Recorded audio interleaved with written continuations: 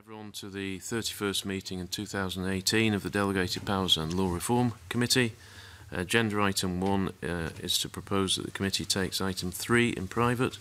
This is consideration of delegated powers provisions in the Census Amendment Scotland Bill. Does the committee agree to take this item in private? Agreed. Okay. Agenda item 2, excuse me. Sorry, the apologies as well. Start. Right. Apologies from Neil Findlay and Alison Harris. Agenda item 2 is consideration of an instrument subject to negative procedure. We've got the Council Tax Reduction Scotland Amendment number 3 Regulations 2018. These regulations make further amendments to the Council Tax Reduction Regulations 2012 and the Council Tax Reduction State Pension Credit Scotland Regulations 2012, which are the principal regulations. There are 2 issues for the committee to address. The first issue is a drafting error relating to the definition of, quotes, an error on a point of law. Contained within Regulation 4A of the instrument, the error has been acknowledged by the Scottish Government. So, does the committee wish to draw the regulations to the attention of the Parliament on reporting ground I, as there appears to be defective drafting within Regulation 4A? Okay. And secondly, does the committee wish to recommend that if the Scottish Government assesses that this drafting error could have some unintended effects, it may be preferable to bring forward an amendment to correct the error promptly, given that the provisions will come into force on the 28th of November? Okay.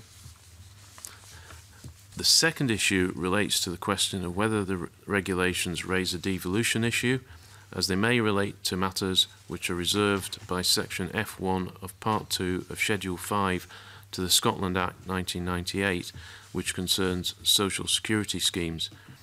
This, as the committee knows, has been considered by us each time the Council Tax Reduction regulations are amended, and this is the 15th such amendment of the principal regulations.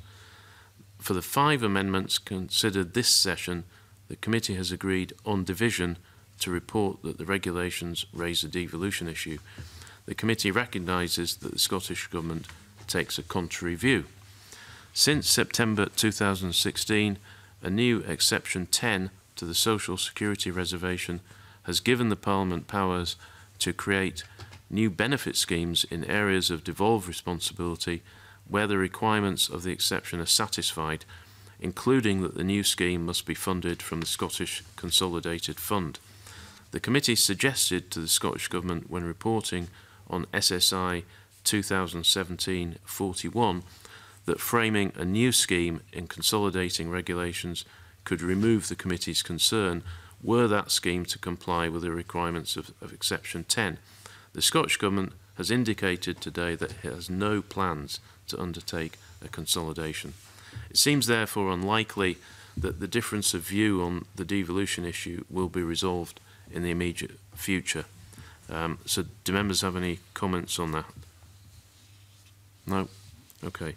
So as the committee's position on the devolution issue and its possible resolution is clearly stated in its previous reports, does the committee consider that it's not necessary to repeat that view again and for this to be explained in the report on this instrument? Okay. And does the committee wish to continue to encourage the Scottish Government to undertake a consolidation of the principal regulations within a reasonable timescale in the interests of clarity and accessibility? Okay. I'll move the meeting into private.